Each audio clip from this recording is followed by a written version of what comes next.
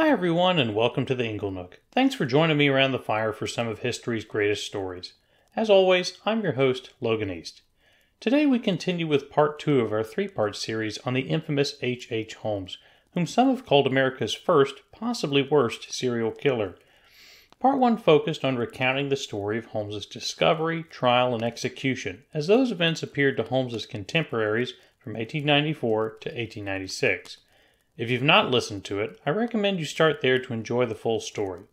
In Part 2, however, we will be exploring the growth of the Holmes legend as it began while he was alive and how it developed down to our own time. H.H. Holmes is well known today by lovers of American history and true crime alike. He occupies that strange space between the gritty, detailed forensics of modern-day murder cases and the older, mythical, almost fantastic murderers of the days before modern investigative techniques, like Jack the Ripper or Lizzie Borden. Holmes, who operated in Chicago at the time of the 1893 World's Fair, has been the subject of numerous books, documentaries, podcasts, and even some video games. Most popular tellings, while including the murders of Benjamin Pitzel and 3 of his children, tend to concentrate on the lurid but mysterious events that took place inside Holmes's large building on the corner of 63rd and Wallace Streets in the Englewood suburb of Chicago. The building had several storefronts on the first floor, a few apartments on the second, and a set of rooms on the third floor for disputed purposes. Most notably, the building had many odd design features such as hidden passages, compartments, and oddly placed doors. In popular legend, this building was Holmes's own personal murder factory, where he lured unsuspecting young women into his so-called World's Fair Hotel, before he murdered them in a variety of creative, sadistic ways and disposed of their bodies in a cellar furnace or sold them to be turned into demonstration skeletons. Some accounts even put his number of victims in the hundreds. Today, we will not focus on whether these accounts are true or false, though it will suffice to say that I believe they have many problems. Rather, we will follow how these stories emerged, spread, and grew to become the modern account of H.H. Holmes's murder castle. As mentioned in the last episode, the material for this account has come from a variety of sources, but I am most indebted to Adam Selzer and his book on H.H. Holmes, which will be linked in the description below. As always, if you enjoy what we do here at the Ingle Nook and would like to support the effort, please consider becoming a patron at patreon.com/Inglenook for just $1 a month. I produce this show entirely on my own and appreciate any support you feel inclined to give. But without further ado, on to the story. As discussed in the previous episode, Holmes only became a suspected murderer upon investigations into his participation in insurance fraud against the Fidelity Mutual Company for faking the death of Benjamin Pitzel in 1894. Prior to that time, there had never been any serious suspicion against him as anything more than a swindler and scoundrel. As this investigation deepened and as it transformed into a murder investigation, professional investigators and curious journalists began scouring every place that Holmes had spent time. At first, concern emerged in Chicago over some of Holmes's past female business associates who had gone missing. Though these rumors died down as some proved to be false during Holmes's initial fraud trial in May of 1895, they would re-emerge and explode during that summer as Holmes was formally accused of murder. While we have already studied the investigation and discovery of the Pitzel children murders, we will now begin our deep analysis of Holmes as a serial killer with the events in Chicago of the summer of 1895. When, in the middle of July, the bodies of Alice and Nellie Pitzel were discovered by Detective Frank Geyer in the basement of a Toronto rental house, attention immediately concentrated on Holmes as a murderer. The revelation put all of his occupations and relationships up for re-examination. This development was especially true for his operations in Chicago, where he had resided the longest, conducted the most business, and built a curious building in the rapidly growing suburb of Englewood. The building, on the corner of 63rd and Wallace Streets, would soon be dubbed by newspapers as Holmes's Castle. It was a 3-story building, though the 3rd story was a later addition and in a bad state of disrepair. That floor was unoccupied and, in some places, exposed to the elements. The 1st story contained a number of shops and businesses that bought or rented the space from Holmes. Most notable of these businesses were the drugstore and jeweler shop, run in 1895 by Dr. Edward H. Robinson and C. E. Davis, respectively, though Holmes had originally run the drugstore himself. There were also candy and cigar shops, and at one earlier point there had been a struggling restaurant. The second floor consisted of several apartments that had been occupied by a few tenant families. At one point, Holmes had occupied one of the units, and a number of his employees had resided there too. By the time of the investigation, most of the units were unoccupied except for the one that housed Patrick Quinlan and his family. Quinlan was the building's janitor and had been Holmes's on and off handyman for a few years. Holmes had kept an office in the building since the 1880s, and, though he owned and operated out of a few other residences and offices in the city, most notably his second wife Murda's house in Wilmette, north of town, the Englewood building was where most of his suspicious relationships centered. At the same time, Chicago was undergoing rapid growth and developing as the nation's second largest city. Many of the streets were now lit by gas and electric lights. Streetcars and trains glided through bustling streets and punched through clouds of fog and smoke. Overhanging much of the city, permeating the din of industry and commerce, was the stench of the sprawling Union stockyards, which connected the city's business to the rural hinterlands and provided the nation with much of its beef.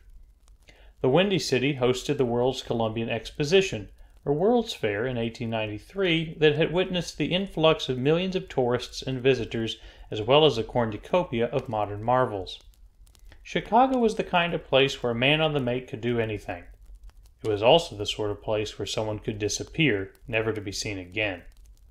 Violence and crime of all stripes were commonplace, and, when the cause was not obvious, such as in a streetcar collision, often went unsolved. The police force was notoriously corrupt and poorly equipped to subdue the metropolis. Nevertheless, the city government was making some efforts to reform and rectify the situation so as to repair the town's rugged reputation. It was in this environment that the Holmes story broke, and the Chicago police were just as eager to make a show of investigating the celebrity case as city journalists were to publish macabre headlines. Never mind that authorities had largely left Holmes alone when he was but a serial swindler.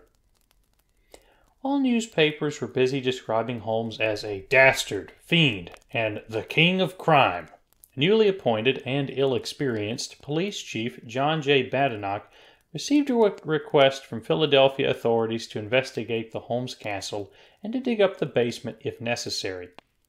Badenoch obliged and appointed detectives John Norton and John Fitzgerald to assist in the task, with these two Johns often taking the lead on the ground. They began their work on July 19, 1895, and, unlike modern investigations of the kind, were followed in their every step by reporters and looky-loos from the neighborhood. They questioned Dr. Robinson, Davis, and the other building residents, and they were given an initial tour by Robinson. He showed them to the basement, which sprawled most of the length of the building, and reported a strange, unnatural stench. He showed them to a walk-in safe behind the drugstore, much discussed later, which proved to be lined with asbestos once pried open.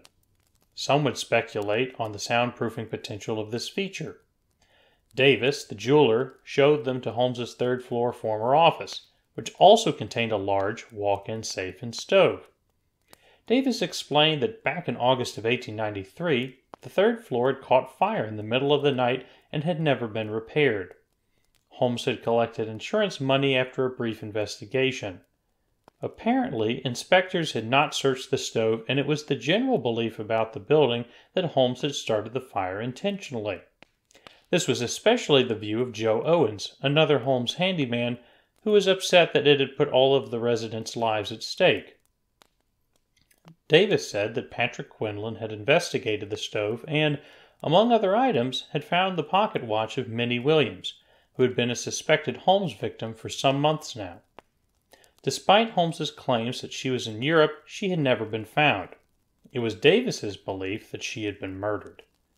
Quinlan and Owens had helped Holmes and Ben Pitzel with many odd jobs, sometimes hauling heavy, mysterious trunks downstairs.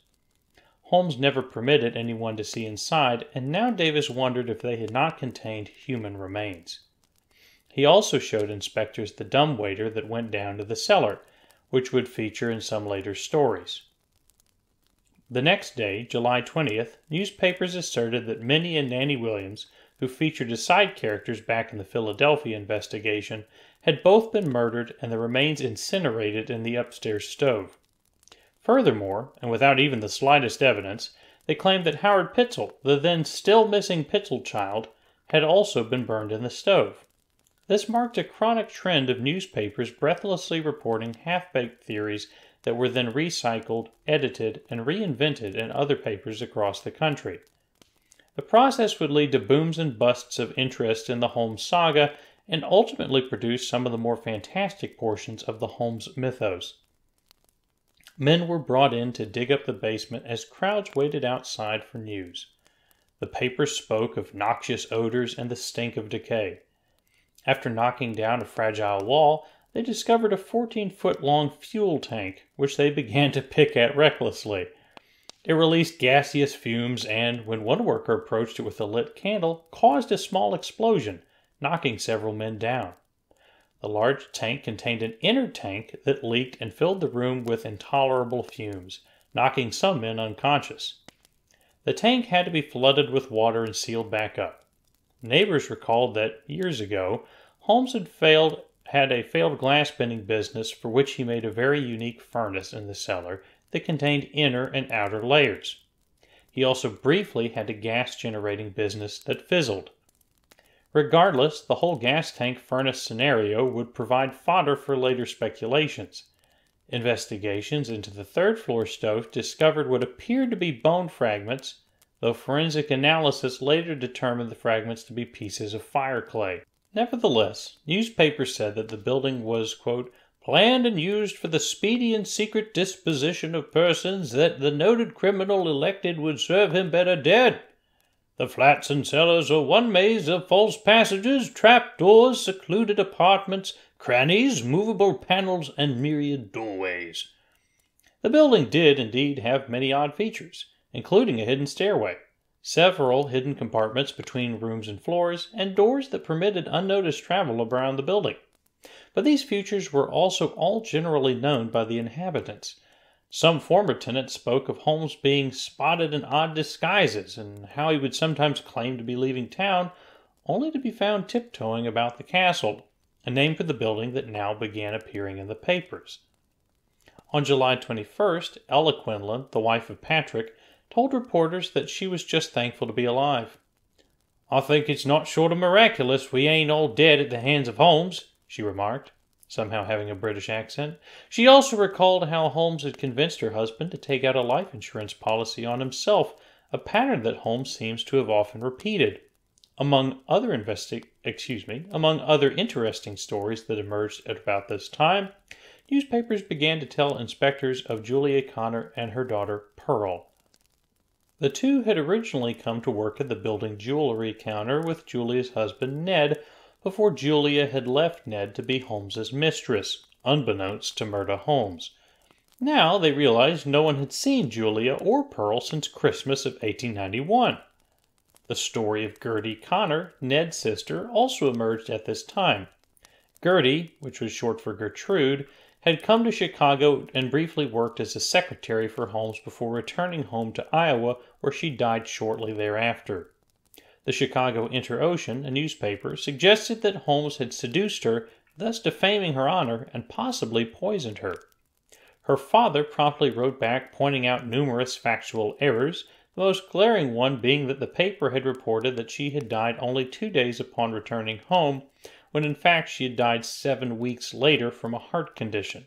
Though the story was false, it set a type pattern repeated in other accounts where Holmes managed to pull off long-distance poisonings, again without very little to any evidence. By July 22nd, a constellation of plot lines was developing in the news sphere about the building. Some clothing, it is not clear what kind of clothing, was found at the bottom of a coal bin stained with what some thought might be blood. A constant point of emphasis, and some exaggeration, were the hidden rooms, passages, trapdoors, and stairways that some claimed would make transporting cadavers and committing wicked deeds all too easy. Soon, diagrams of the building's various floors would appear in newspapers and allow the public to play detective at home. A rope was also found in Quinlan's toolbox that had reddish stains on it, which prompted theories of Holmes hanging victims in the dumbwaiter shaft to easily transport them to the cellar.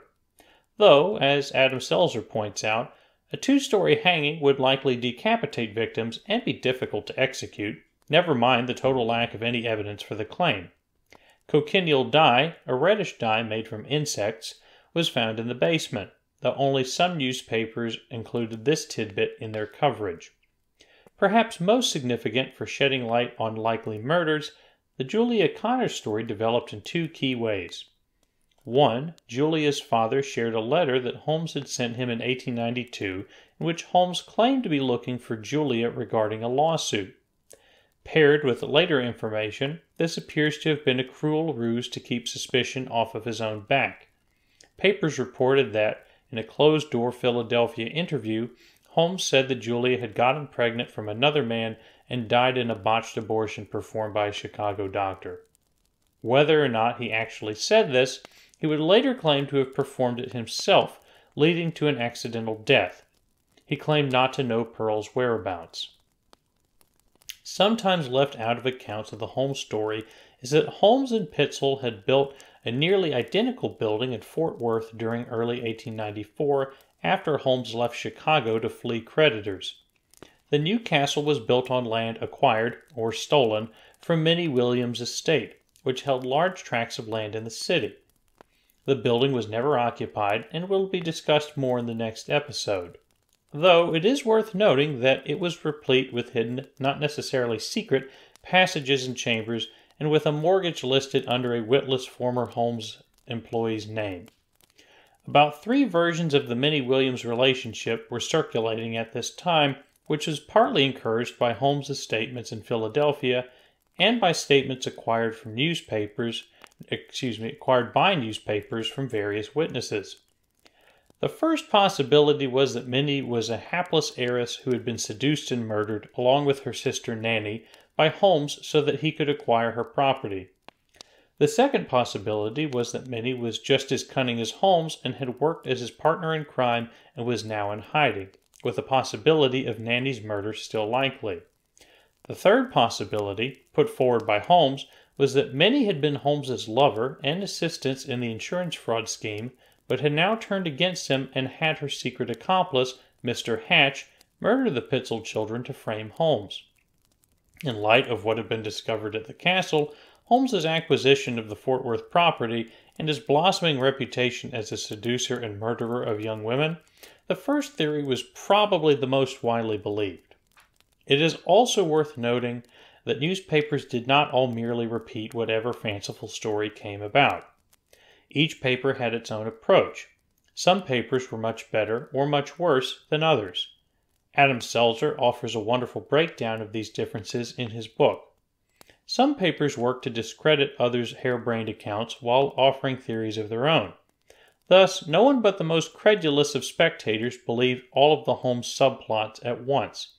But a broad pool of possible Holmes legends was accumulating that would supply later tellings with material once the initial investigations had faded from memory. At any rate, on July 23rd, there arose a new key element in the story. It was theorized that Holmes had used the old furnace in the basement to cremate bodies rather than the smaller stove on the 3rd floor, which would have been impractical anyway. He could have lowered corpses down the elevator shaft and thus have disposed of bodies from his apartment at an almost industrial pace. One problem for this theory, however, beyond the obvious lack of any positive evidence, is that there was no longer any such furnace in the basement. It was only known by former Holmes employees who remembered it exclusively as the strange glass-bending furnace and through the silent testimony of the old fuel tanks. But on July 24th, the first concrete evidence of possible murder was found in the castle cellar. Digging nearly 3 feet down, one worker located just under 20 bones in quicklime that were badly decomposed. They seemed to be mostly ribs, a pelvic bone, and a jaw fragment. They had been found alongside some scraps of clothing, bits of hair, bottles, and pieces of an old trunk. Dr. Robinson identified them as those of a child around age 7, and people, including Julia Connor's nephew, immediately suspected them to be the bones of Pearl. I should jump in here and say that when I first read this, it reminded me deeply of the finding of the bodies of Alice and Nellie, though obviously in a greater state of decomposition. Based on their positioning, it looked as if the body had been dismembered before burial. Authorities did not identify the body as Pearl's because of popular beliefs about quicklime at the time. It was thought that quicklime acted to quickly break down bodies and thus reduce odor and lingering evidence. This myth persists today.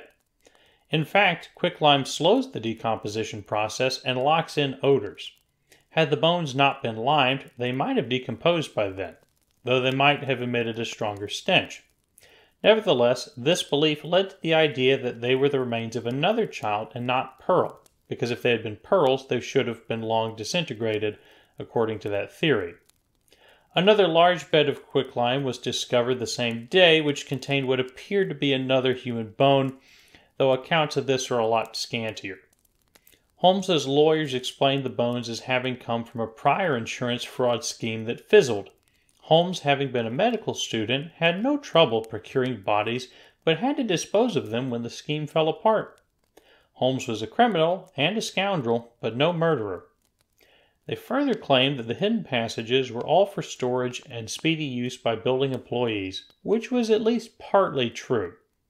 Still, this scenario acknowledged the presence of human bones in the cellar, and, when combined with the indictments for the Toronto murders of Alice and Nellie Pitzel, the murder of their father, and the still missing Howard Pitzel and the missing Williams sisters, created the impression that investigators were merely at the tip of a murderous iceberg. President Faust of Fidelity Mutual Insurance speculated that Holmes had likely killed no fewer than 20 people. Holmes's defense was further weakened some days later when the head of the city's demonstration society, responsible for securing cadavers for medical experimentation, testified that it was impossible for Holmes to have secured any legal bodies without his knowing about it. Former business associates revealed that Holmes had often hired workers to build for him, only to withhold wages, fire them, then hire new workers and repeat the process. Later, this would create the idea that no one knew the ins and outs of the building except Holmes. Though Holmes certainly did swindle workers by refusing pay, the original building was designed by paid architects, and employees certainly knew about the odd passages. At this time, authorities concentrated their interest on the two former janitors, Patrick Quinlan and Joe Owens. Owens had come from Ohio to offer what he knew and had much to tell, though he did mistake some facts. He had been hired by Pitzel in 1893 to clean out the basement, which was loaded with trash of all kinds. Holmes had evidently forbidden him to go into some parts of the cellar. He freely admitted being the dummy president of Holmes's copier company, which was just a shell to borrow money without repayment. He told one story of going up to Holmes's third-floor office. When he knocked on the door, Holmes poked his head out, releasing extreme heat and, quote, a frightful stench. Holmes allegedly told him to leave, and Owens now suspected Holmes had been disposing of evidence in the stove. Owens also told of the third-floor fire in August that he believed Holmes had started for the insurance money. Holmes apparently also asked Owens to take out a life insurance policy, which Owens prudently turned down. Throughout his interviews, Owens was calm and forthcoming. Though never under serious suspicion, he would be held in chains along with Quinlan during much of the investigation. I also want to pause here as a little intermission and just say that as I was doing the research for these episodes, every time someone said that Holmes told them to take out a life insurance policy on themselves, I just chuckled because it reveals something about his character which, I don't know, to me is morbidly funny. Quinlan would have a less fortunate interrogation experience. He had never formally left Holmes' employ and was still at the castle when the investigation began. He was visibly nervous during his interrogation by Chief Badenoch, and the chief's shouts could be heard by reporters in the hall. though they filled in many of the inaudible gaps themselves. Quinlan largely professed ignorance of any possible crimes and contradicted himself in several areas. He was provided no legal counsel and, along with his wife, was about to experience weeks of, frankly, illegal interrogation tactics. The fact was the Badenoch still had relatively little evidence to pin anything solid on Holmes beyond financial crimes, and Quinlan was his best bet at any possible murder case. By this point, the creditors, who were the real owners of the castle — Holmes had financed the entire project under false names and taken out multiple mortgages — were panicking, understandably. Inspectors judged that the two upper floors were uninhabitable from disrepair and should be condemned, while the shopkeepers below were losing business. The exception was the jeweler, Davis, who soon took to offering paid tours of the building and exhibiting purported Holmes relics like an old shoe in his window. On July 25th, a new possible victim was added to the tally. The father and uncle of one Emmeline Cigrand now appeared having pieced together her connection to Holmes after seeing coverage of the case in the newspapers. Cigrand was a young, attractive blonde from Indiana who had formerly worked at the Keeley Institute, which was famed for its gold cure for alcoholism. Ben Pitzel had reportedly once stayed there in a failed attempt to cure his alcoholism and possibly connected her with Holmes. Holmes hired her on as a secretary and assistant for his phony copier company in 1892, and also briefly experimented with his own metallic patent medicine under the name of the Silver Ash Institute. Both ventures only really existed on paper to secure loans. From her family's perspective, she then suddenly got married to a man named Robert Phelps at the end of the year and left for Europe, never to be heard from again. Her relatives had tried to locate her, but they found a public announcement of her marriage in the newspapers and received wedding cards to celebrate the union. The family also received a poorly typed letter from Emmeline, which was suspicious given that she was a professional typist. It said that her new husband was a drunken loser and that she was going to Europe to start over.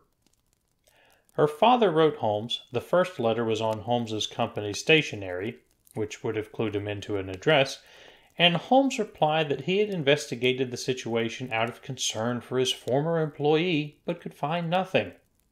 Now, Emmeline's family believed that Emmeline and Robert Phelps had been murdered by Holmes. Neighborhood gossip, however, revealed that Mr. Phelps might never have existed, and that Emmeline may have had an affair with Holmes, gotten pregnant by accident, and disappeared much as Julia Connor did almost exactly 1 year before. One Mrs. Lawrence, who had once lived in the building with her husband, was a key source on both Cigrand and Connor. She recounted that, while Holmes and Cigrand had had a close, even improper relationship, it cooled suddenly in the winter of 1892, right before her disappearance. Cigrand even remarked that Holmes could get along without her if necessary. Quote, "I have not the slightest doubt that Holmes killed Miss Cigrand," Lawrence affirmed. She also recounted that the day after Cigrand disappeared, Holmes and Quinlan, with the help of 2 other men living in the building, had hauled a heavy, mysterious trunk from Holmes's office to be shipped away. Holmes had apparently been nervous and warned the men to be careful. He disappeared to Wilmette for a few days and later returned with the wedding cards seemingly out of the blue. On the same day the Cigrand story was exploding, Ned Connor, Julia Connor's ex-husband, arrived for a lengthy interview that was widely printed in the city's newspapers.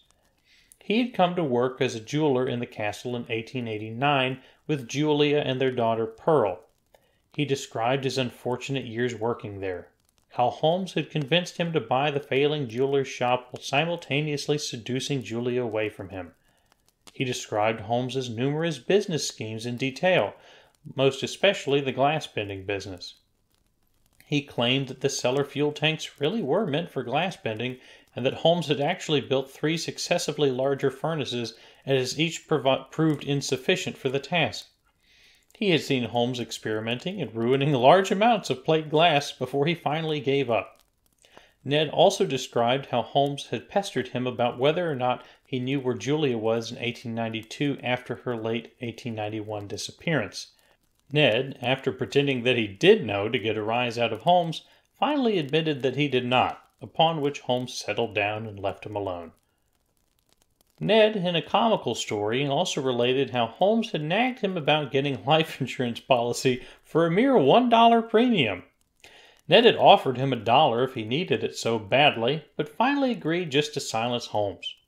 Upon receiving the paperwork, however, he wrote Holmes's name down instead. Ned, it seemed, maintained quite the sense of humor in the face of the man who had taken so much from him. As a final note, Ned expressed common knowledge of the trapdoor and secret passages as convenient ways of moving things around. The few words he offered on Ben Pitzel and Pat Quinlan suggested that they might have been impressionable Holmes stooges along for some illegal financial gains, not real hardened criminals. I just want to comment again that it's funny as you go through the sources on the Holmes material, because many newspaper articles will read, this dark, horrific story where people are getting killed left and right. And then you hear Ned's testimony, and Holmes comes off as this almost pathetic figure who's desperately trying to get insurance scams and breaking plate glass in his basement. And I don't know, it's very bipolar characterization. But back to the story. Meanwhile, Pat and Ella Quinlan were being detained separately in what was called the sweat box, with minimal accommodations and no intercommunication, despite not being charged with a crime. Police had apparently invented a story of Pat having had an affair and secret child to turn Ella against him, though the ploy seems not to have worked. When shown her husband chained to Joe Owens, however, Ella broke down and confessed to knowing about the fire insurance scheme, but nothing else. The couple was then separated again. At the same time, a bench covered in odd stains and what appeared to be knife marks was discovered. While the stains looked like blood, it could not be determined if it was human or animal. Later theorists would suggest that Holmes had used the bench to dismember and dissect his victims. Toward the end of July, the Holmes investigation in Chicago entered a new phase that would go a long way toward building up the Holmes legend we know today. New concrete discoveries largely ceased, and few new clues of value would be found in the castle. The news cycle of the day, famous now under the name yellow journalism, as we so often say in history class, often concentrated on ill-sourced sensational stories to sell copies. While one might argue that today's news cycle is not as different as we'd like to imagine, newspapers at the time produced an avalanche of Holmes stories to fill in the many gaps and to expand upon the various theories begun with the initial investigation. Soon, stories would be based upon reports of reports, where old articles stood in as the underlying sources for new articles since no additional or substantial evidence was available. Newspapers now recorded numerous testimonies from one-time Holmes associates who claimed all sorts of suspicious encounters. Commonly, people asserted that Holmes had given them strange medicines, or that people had suddenly fallen ill in his presence. One creditor and former owner of the castle, John de Breuil, whose name I struggle to pronounce, had collapsed and fallen dead outside of the building on his way to talk with Holmes. Though the event had been interpreted as heart failure at the time, it was now recast in a shadier lens. One person claimed that Holmes had asked him if a body could be burned in a stove, which, if that story is true, I imagine this sort of deranged Holmes saying, "Hey, do you think a body could be burned in a stove?" But who knows? Another man that worked on the building in 1889 claimed that Holmes had offered him money to drop a brick on his alleged brother-in-law. Even Murda Holmes's great-uncle, Jonathan Belknap, claimed that Holmes had either tried to push him off the building's roof or to kill him in his sleep. Jonathan's stories changed a lot, however. A constant challenge in determining what Holmes was really like is the popular process of reinterpretation or reimagination in hindsight.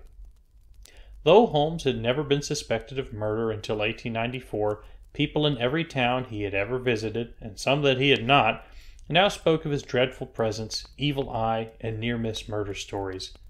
This is a common enough phenomenon even today.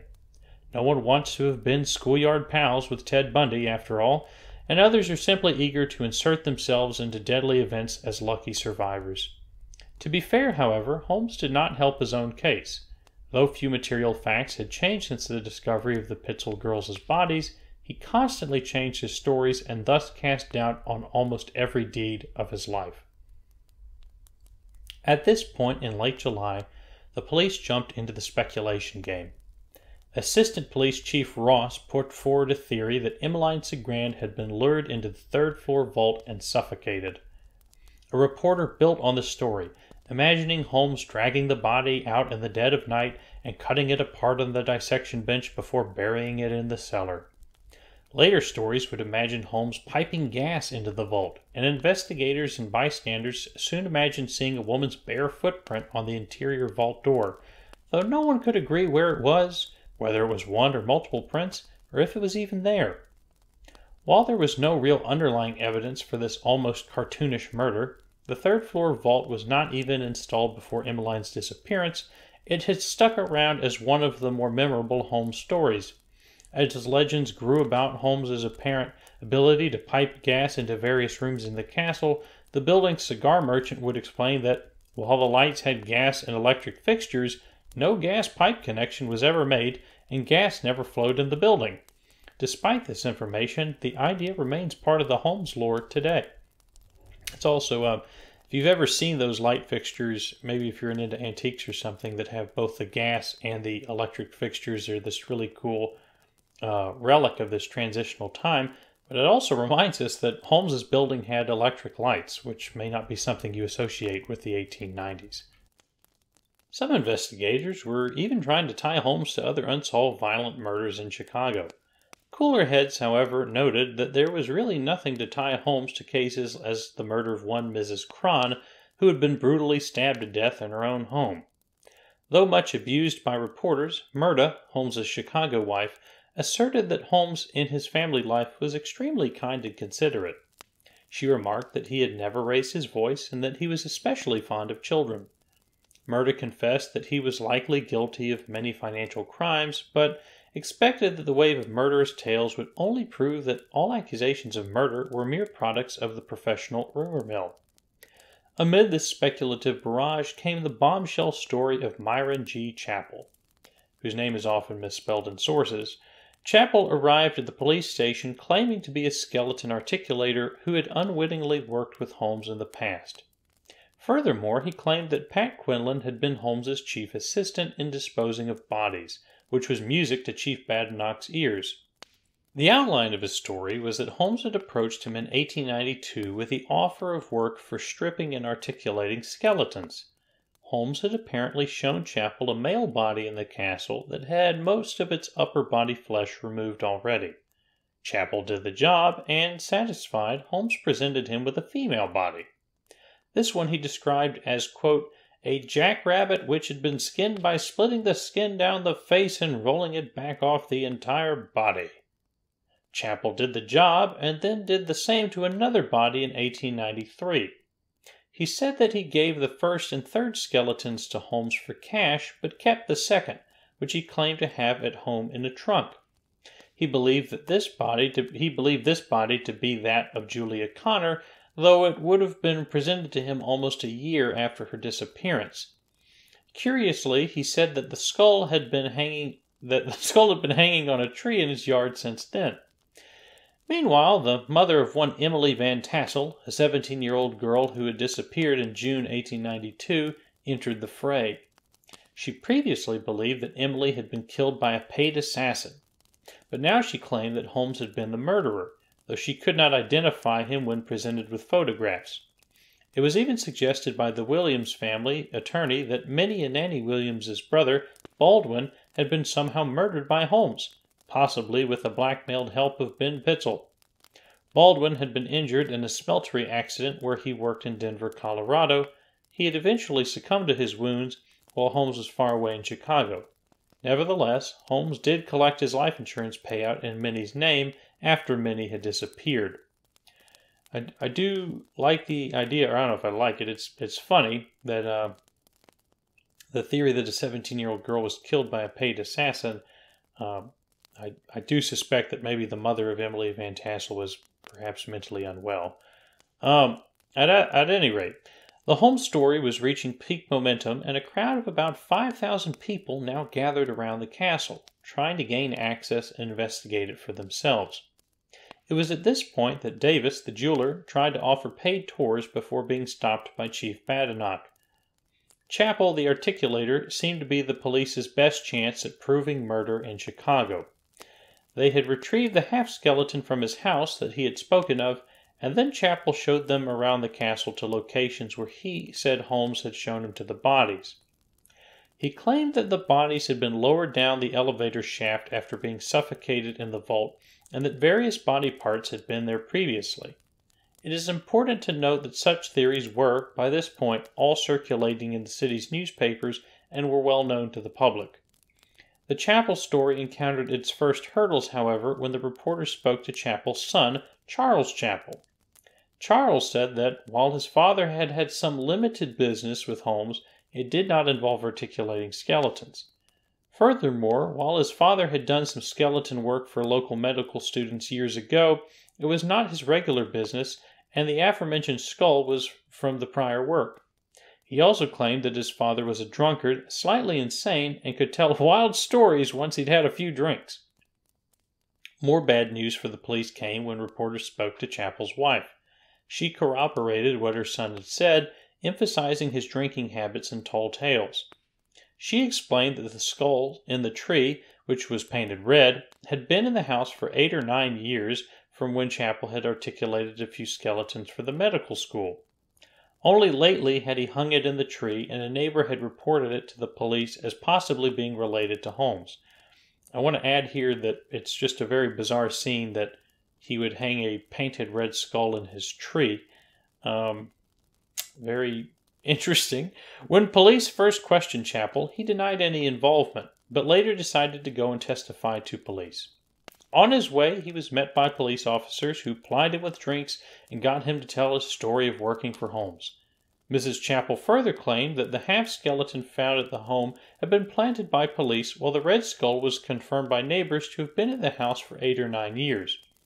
Furthermore, when Chappell was taken to the medical college, no one remembered him or his alleged work for them.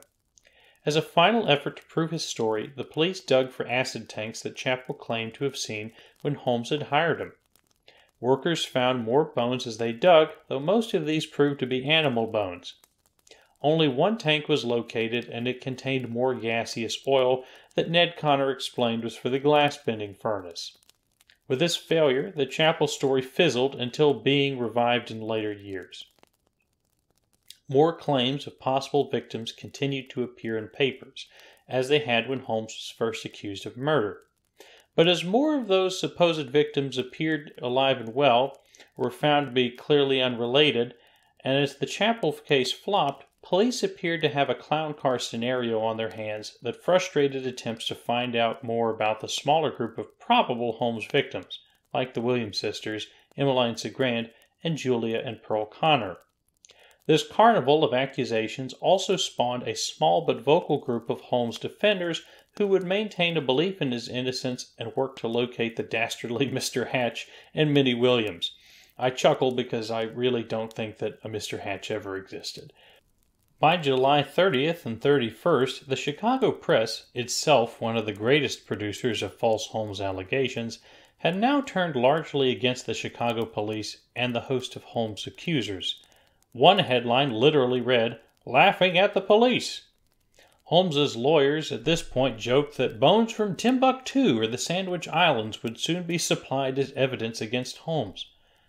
While some stories about Holmes paying to ship bodies or setting up dubious insurance policies continued to trickle in, momentum was oddly moving in Holmes's favor. Accordingly, Police Chief Badenoch was feeling pressure to conclude the investigation and move on to more promising publicity prospects. Holmes, at any rate, was facing difficult murder charges in Philadelphia and Toronto and might never make it to a hypothetical trial in Chicago. The police would have little to gain from proving his crimes at this point and much to lose if their leads continued to blow up in their faces. For what it was worth, on July 31st, Holmes explained to reporters his relationship with Emmeline Cigrand, though much of the statement was clearly false. For what it was worth, on July 31st, Holmes explained to reporters his relationship with Emmeline Cigrand, though much of the statement was clearly false. He claimed to have met and hired Emmeline as a typist because she was talented and attractive.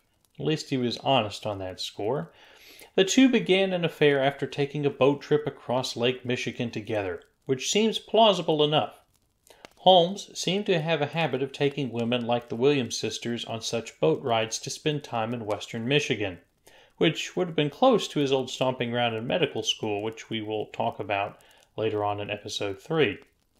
He claimed that the two kept up an affair in the castle and for some time until she allegedly confessed her relationship to a priest. The priest visited Holmes and told him to marry her. To please her, he set up a phony wedding in rural Minnesota until the relationship was accidentally discovered by Pat Quinlan, whereupon he sent her to a convent in the summer of 1892. The timeline is clearly wrong. Emmeline disappeared from the castle in December of 1892, and the story does not account for any of the events surrounding Emmeline's purported marriage to Robert Phelps. By now, it was determined that a photo on Holmes's person at the time of his arrest was that of Emmeline Cigrand, and the interviewer asked him why he had it. To this he replied that, quote, "Emily was an extremely pretty girl, and I have been a noted connoisseur in pretty pictures." The truth, unfortunately, was that Emmeline was almost certainly dead. My own belief is that she was killed in a clandestine abortion, likely performed by Holmes himself, much like the case of Julia Connor 1 year earlier. Holmes's last confession before his execution hints at this possibility, but we shall discuss which murders Holmes likely committed next episode. August marked a turning point in the Holmes story and its formulation into the World's Fair serial killer story we know today. While a few interesting stories continued to come in, including one possible Holmes-Pitzel murder in Mississippi, the Chicago portion of the investigation was winding down. Badenoch was ready to move on, and the Quinlans were finally released without any serious charges.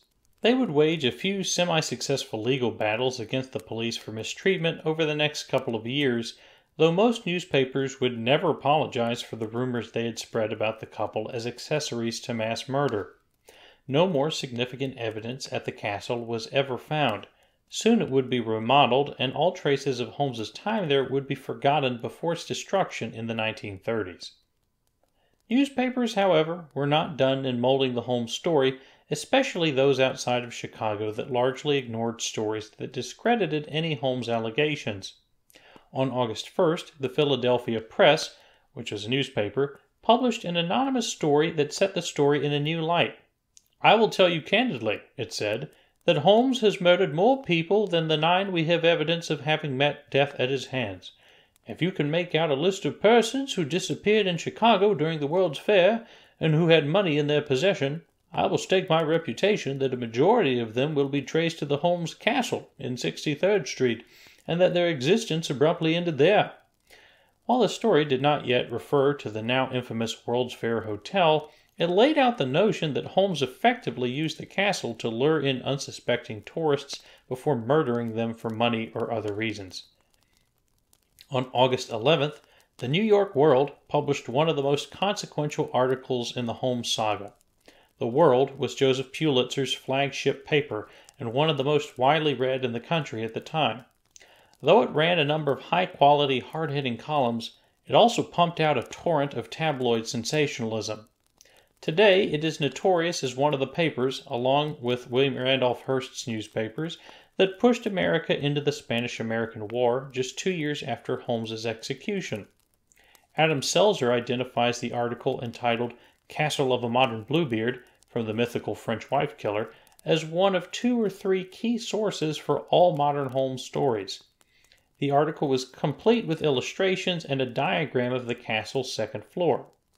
New, however, were the ghoulish names assigned to the castle's odd rooms, like the Hanging Secret Chamber, the Room of the 3 Corpses, the Death Shaft, and the Black Closet. The article, which had no original sourcing, was an amalgamation of every Holmes story that had come out of Chicago, plus some extra speculation to add effect. The article, which called the building a veritable murder factory, claimed that Holmes was charged with 11 murders and suspected of many more. It spoke, which also I should add, that's just false. He was not charged with those murders. It spoke of a basement crematorium and hundreds of rooms where victims could be removed with more expedition and safety than in the mountain stronghold of any feudal baron, and which none but Holmes has ever known the secret. The long piece provided many imagined descriptions of rooms and purported murders. But most importantly, it expanded the concept of the castle as a deadly World's Fair attraction. It claimed that the castle was built immediately preceding the opening of the World's Fair, with the purpose of luring unsuspecting tourists to the supposed hotel with misleading advertisements. For the first time, it implied the possibility that hundreds of people might have met their end in the building, being disposed of in his quicklime vats, in his mysterious oil tank with its death-dealing liquids, or burned in the furnace. This basic version of the story is the one most people today encounter of Holmes, though it would be largely forgotten for several decades. We will explore what really happened in the castle in the next episode, but for now we will follow this story's journey into the 20th century. The next week, the Chicago Tribune reprinted the Bluebeard article and someone set fire to the castle, ruining what remained of the second and third stories. The conflagration prompted renewed interest, and large portions of the Bluebeard piece were copied by the Chicago papers, thus cementing the fanciful account while destroying much of the original building. The top two floors would be remodeled by the largest mortgage holders and stand for decades to come. At any rate, the event marked the effective end of the contemporary investigations into Holmes's Chicago career, while most attention would focus on the ongoing Pitzel murder trial, Holmes's wild confessions, and his ultimate execution. At this point of the story, we fast forward to the development of the Holmes legend in the years following his execution, which was detailed in the last episode. After his execution, plenty of events would bury Holmes's story deep in the past, as happens to most murder stories, especially in an age before Americans became obsessed with true crime and serial killers. Still, for years after his execution, people would speak of a Holmes curse or his evil eye. Anytime someone related to the story suddenly died, much the way people spoke of the curse of King Tut in the years following the unearthing of Tutankhamun's tomb by Howard Carter in 1922. One of the men Holmes confessed to murdering in his famous written confession, Henry Rogers, was still alive when Holmes confessed, but succumbed only 3 months later to cancer. In October of 1896, should add only 1 year before the very famous election of that year, Superintendent Perkins of Moyamensing Prison, where Holmes had been executed, walked into his office, sat down, and blew his brains out.